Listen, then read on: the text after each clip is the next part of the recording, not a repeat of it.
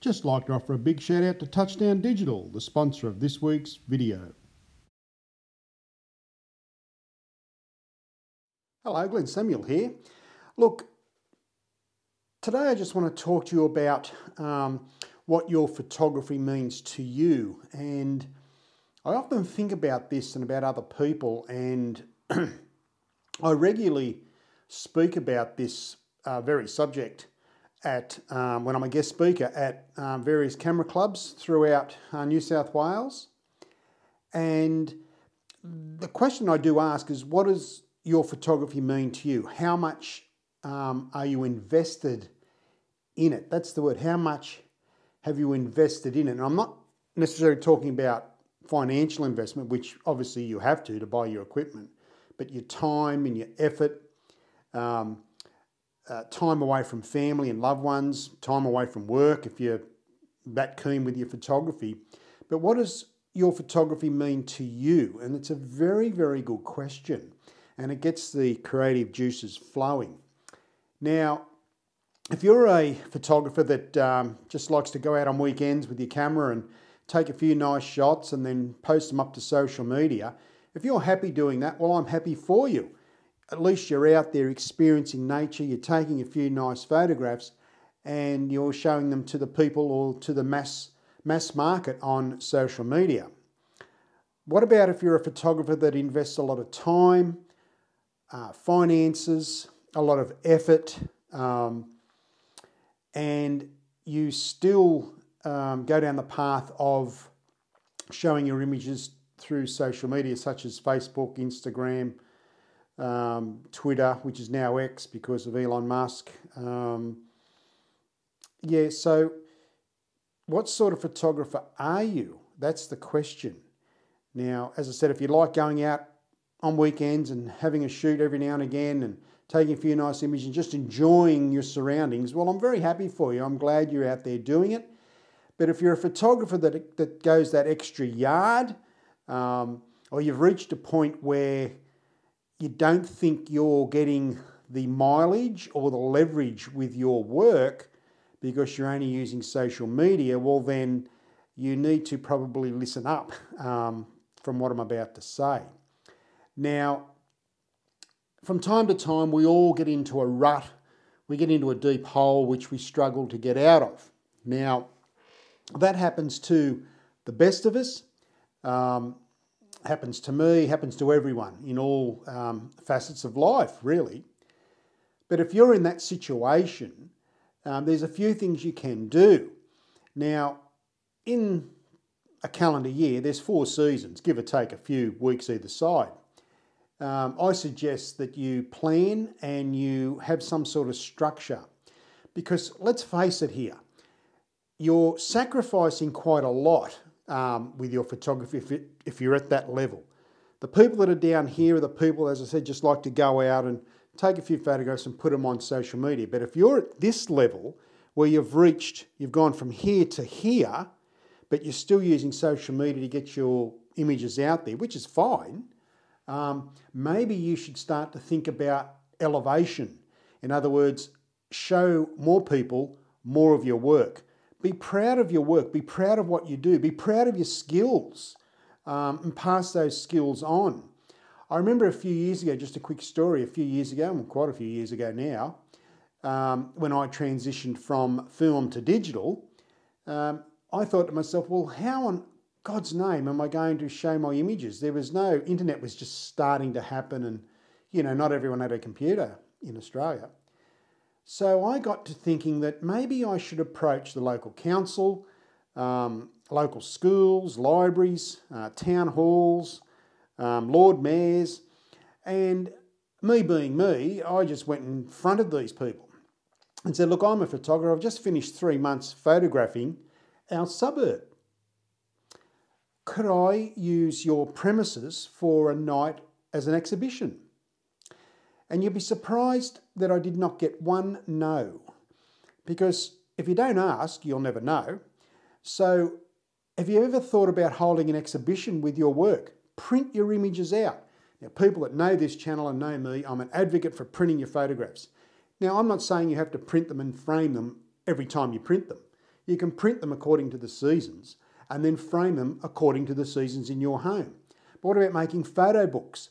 How many times has people said to you when you go to work, oh, what'd you do on the weekend? Oh, I've done this, and I went and took a few photos. Oh, okay, right, no problem. And they're looking at them on a 4-inch screen. And yet you've invested all that time, money and effort, blood, sweat and tears. Cost of fuel alone dictates that you must get everything right. Only to have nothing really to show. But if you make a photo book, you can take it out to people and take it to work with you and say, yeah, well, this is what I did on the weekend. And you'll blow them away. Seriously, if your work's good enough, people will start to take notice of you. And you should be proud of what you're doing. This is for the people that are here, not here, but here. So there's other avenues for you to display your work. As I said, exhibitions are really, really good. I've done quite a few of them and still do them in local halls and libraries and school halls and school rooms and classrooms, where I print all the images, and they're big images. They're quite large and they're on trestles, and some are framed. And it gets people talking, gets people thinking. They've maybe never seen the area like you've seen it before. Because I think with our photography, especially landscape photography, we're usually there by ourselves. And for as much as we can tell people what we experienced that morning or that night or that afternoon, it really doesn't resonate with them until they can actually see the image in front of them. So your photography must do your talking for you. Now, I know plenty of great photographers that really, you can't get 2 words out of them. But their photography and their actual images do the talking for them. There's no doubt about that. So think about what you do with your work. Think about putting yourself out there. Most cities or towns, they have yearly fairs or shows or festivals. Now, there's always an organiser, it's usually the local council. Contact them and say, listen, I'm a local photographer from the area. I'd like to show my work of the area that we live in. And you will find that people are interested in that conversation. They will want to know what you're on about. And it's not necessarily mean you're going out and sell the images. I've had plenty of exhibitions where people have said to me, can I buy these? And I've said no. So it's not necessarily going out there to sell images just to make $1. You can if you want to, it's a bonus.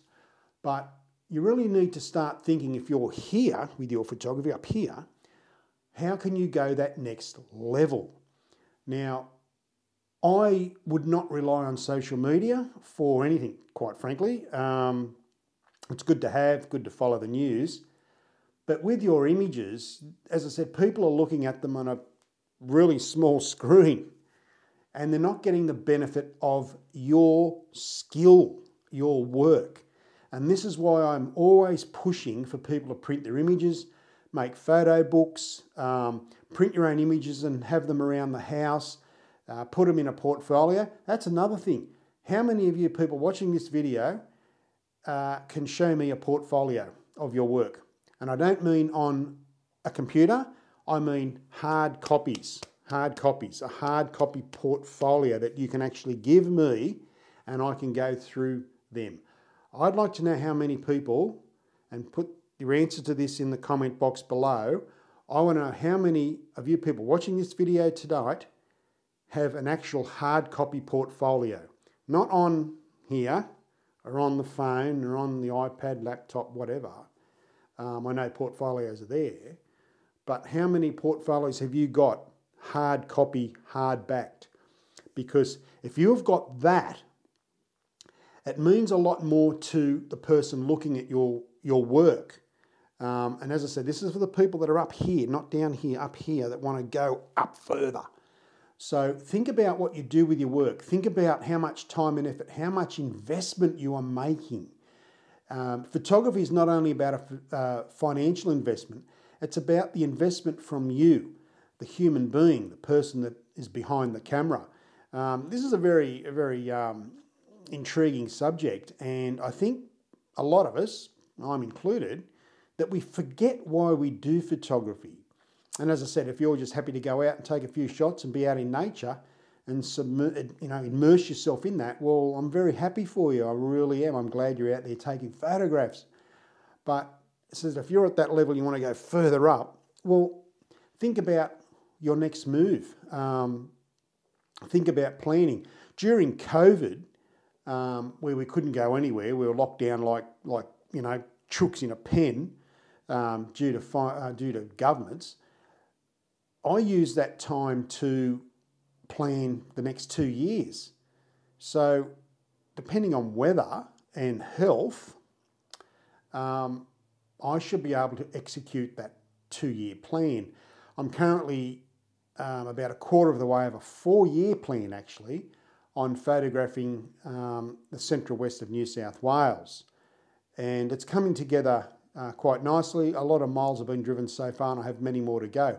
But that in itself gives me the enthusiasm, the passion, to be passionate about your photography. How passionate are you?